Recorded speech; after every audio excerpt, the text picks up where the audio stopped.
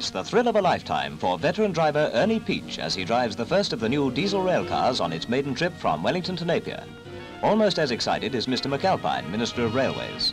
It's articulated, he gesticulated.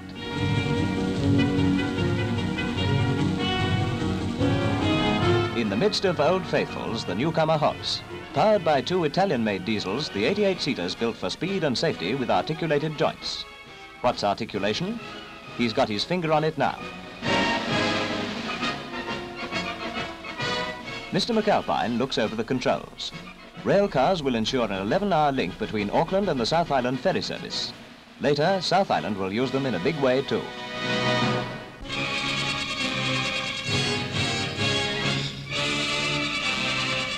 When a frigate puts to sea, it's another kind of thrill. What's that, you say? Oh, but she's only a small ship. Her Majesty's New Zealand ship Hawea, veteran of many a Korean bombardment, is bound for Cook Strait to join cruiser Black Prince for damage control and gunnery exercises.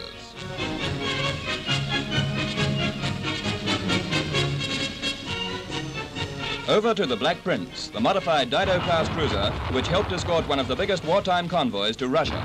Commodore Sir Charles Madden watches while she fires her 5.25-inch guns. It's the last gunnery exercise the Commodore will see before he returns to England.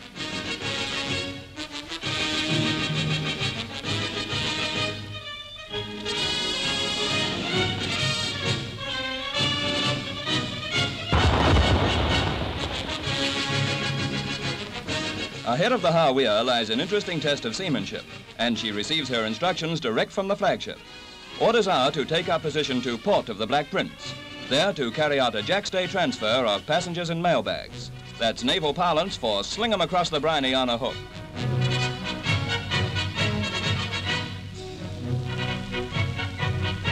First rating across is said to have been AWOL.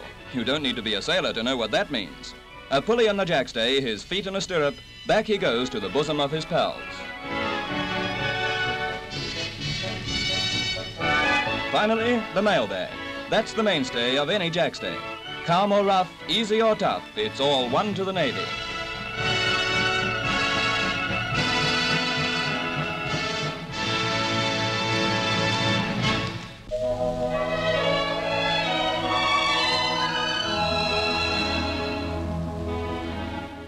Irishman Creek is a large sheep station in the heart of the Mackenzie Country.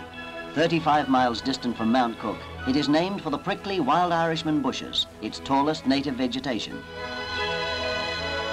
From a few miles, Irishman Creek seems just a couple of plantations set amidst endless tussock, hardly a likely place to find a small engineering factory turning out prototypes of heavy earth-moving machinery. But the building is in fact much more than a well-equipped farm workshop. It's the development centre for a large factory down in Christchurch. By the upper weir of his reservoir, the sheep station owner, Bill Hamilton, has launched another of his inventions. Scraping over shingle or logs endangers no propeller on this model. The boat's driven by a high-pressure water jet, so nicely controlled that she can turn in her own length. It was the problem of building embankments to make the reservoir on his property 20 years ago that first set this man of ideas designing his own earth-moving machinery. Since those days, his inventions have made quite a stir in the engineering world. 150 miles away at Middleton near Christchurch, one of his hydraulic cranes is lifting an angle dozer part for shipment from the factory yard. Many machines made here had their origin at Irishman Creek. As with many of his designs, the crane is built onto a standard type of imported tractor. Hydraulic jacks operate the steering as well as lifting the jib. Setting up in business to make heavy machinery requires more than inventive capacity. That financial and organizing skills were also present is indicated by his large new factory in the background. With an acre of roof, it's still growing. One of the larger lines is a heavy grader with blade and scarifier, hydraulically controlled. The crane shifts a 14,000-pound ripper. Manufacture of such heavy road-making equipment in New Zealand is in general a recent development. There goes the dozer arch, an angle dozer blade, and at the back of the tray a bucket for a loader-dozer. The loader-dozer, one of Bill Hamilton's greatest successes, is already in full-scale manufacture in the United Kingdom under license, the New Zealand invention having been chosen after scrutiny of designs from all over the world. Besides earning money overseas, loader-dozers throw a useful lot of their native soil over their shoulders, especially in shingle pits. Local manufacture of heavy gear saves much overseas currency and also a great volume of expensive shipping space. There's quite a difference between shipping a whole grader and just importing the compact diesel power package. In business, nothing stands still. So in the main factory, under the enthusiastic band of young men Bill Hamilton has assembled, a moderate-sized drawing office is kept busy putting new designs into suitable terms for the engineers. With the best and latest machine tools, they turn out in quantity parts first made and proved singly up at Irishman Creek. Thus at Middleton, cylinders for hydraulic jacks are bored, polished and tested at the rate of 100 a month.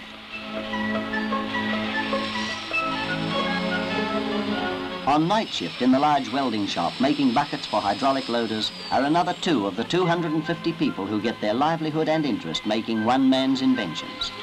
In this acre-large factory, flourishing offshoot of an experimental farm workshop, another small team is assembling a medium-weight patrol grader.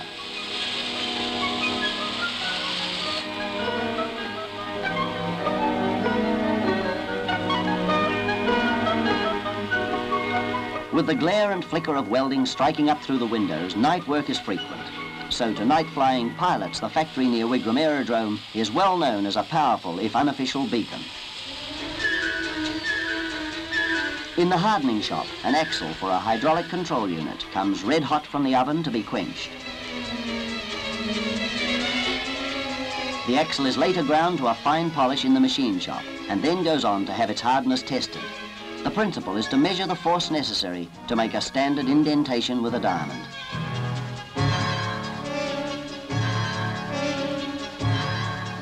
Two cutting heads acting simultaneously bore a control unit casing.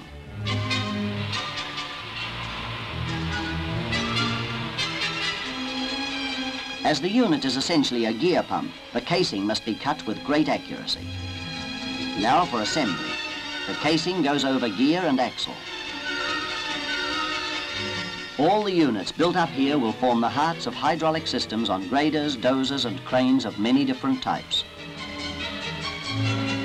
Finally, each completed unit goes on test. The performance over 600 pounds to the square inch is well above normal operating pressure. Routine tests take place in the production line. Experimental tests mainly at Irishman Creek, where the inventor records the very first trial of a hydraulic excavator designed to load its spoil directly onto a truck.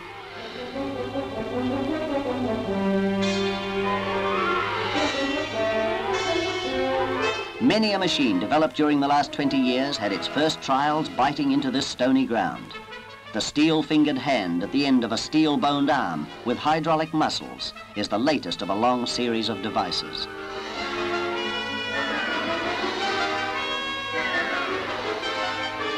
As with most of this hydraulic machinery, the drive is taken from the motor of the tractor. After trying out the new prototype, a few modifications in the controls are discussed. If the ground here is good, tough testing place for earth-moving machinery, then so are the wild upland rivers, such as the outflow of Lake Ohau, good, tough testing places for a jet-propelled boat.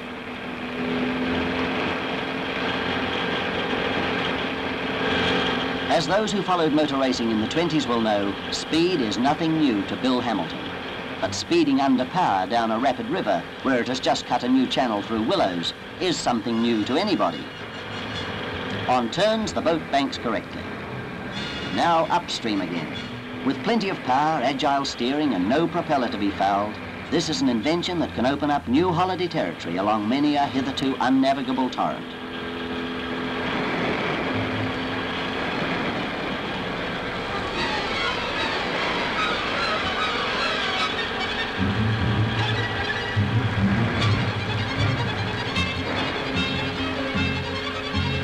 At 20 knots, channels must be spotted quickly.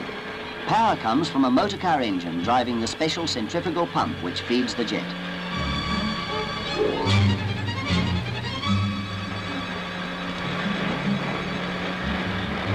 And so there he goes against more currents than one, an outstanding industrialist and inventor, whose choice it is to live far from the cities through the snowy winters and dry summers of the remote Mackenzie Plains.